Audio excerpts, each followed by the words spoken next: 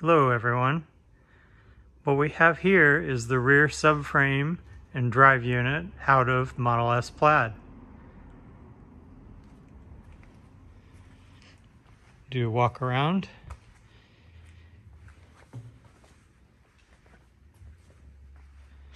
You can see here the inverter. These are there's two inverters. This is basically a symmetrical drive unit. There is no differential. It's basically two drive units glued back to back. So there's one motor per wheel, direct drive, no crossover mechanically. It's all done electronically. So you have one inverter, and the sharp-eyed among you will note that this is the exact same inverter that's been used from day one on the Model 3 with some internal updates. We'll get to those later. Here's the other inverter. This from my other video, this drive unit has 3 different oil pumps, one for each motor and then one for the gear train.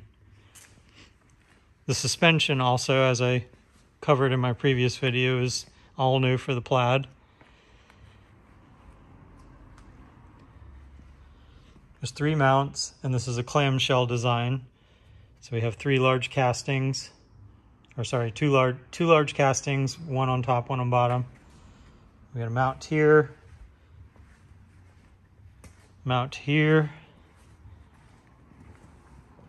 and a mount here. So this is basically 2 Model 3 motors glued together.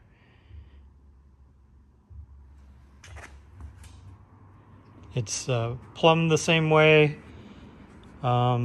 And it has all the basic internal components with the exception of the differential. No differential gear.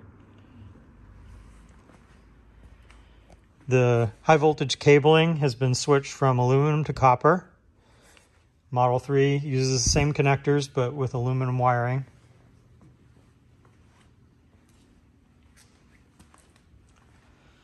One of the calipers has been removed on this side, but this side still has it. It's a combination hydraulic and electrically actuated for the parking brake. Got our stay bar under here. These are the 4 elastomeric mounts that tie the subframe into the body. There's one there, one there, one there, and one there. The castings are extremely high quality, hollow. They are made in China, but I definitely haven't seen too many castings of this quality. They're really nice. The suspension arms also are very well done, very heavy, really nice forgings, castings, adjustability. We've got adjustability here, and then adjustability by eccentric bolts in the bottom of some of the arms. This is the ride height sensor for the air suspension. What's not shown here is the upper combination shock absorber and air shock that supports the suspension. So the suspension is basically unsupported. These are the underside, the 2 cables that plug into the bottom of the battery. As you can see down in there, we've got our heat exchangers that use glycol to cool the ATF9 synthetic oil that's in there.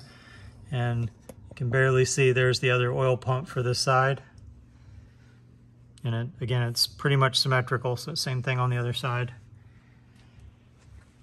And this obviously is a unit, 4 basic bolts, and the suspension. It drops out 2 cooling lines, 2 power lines, some stuff on the side, obviously brake lines, and then 1 set of Molex MX150 data lines.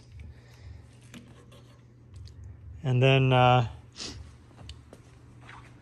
this is what the inverter looks like. You can even see it says Model 3 on it. One thing that's new is this. This is a Pyro-driven actuator that is able to sever 2 phases of the motor windings.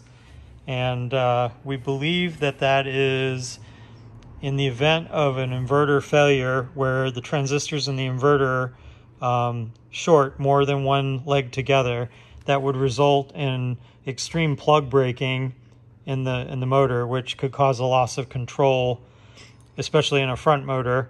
Locking the wheels means you lose steering. So if the TMS 320 detects that the silicon carbide MOSFETs here have failed, it can blow this Pyro, which severs the connection of these two bus bars.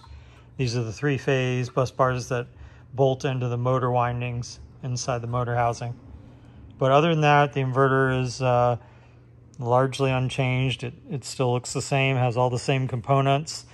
This big thermal pad is simply to allow dissipation of the bleed resistors. Bleed resistors are there so when the high voltage system is shut down, they provide a place to dump the high voltage, because there's underneath this, there's a very large capacitor. That's the DC Link Capacitor for providing a stiff power supply for the switching transistors. And it's got the same 24 silicon carbide MOSFETs that are centered to the cold plate. I've done a complete review of the inverter before, so none of that's changed. And I guess that's it for a quick look at the Model S Plaid rear drive unit. We'll have more to come on the Tesla Plaid, so please subscribe and hit the notification icon, and you'll be the first to get a look as I produce these. Have a good evening.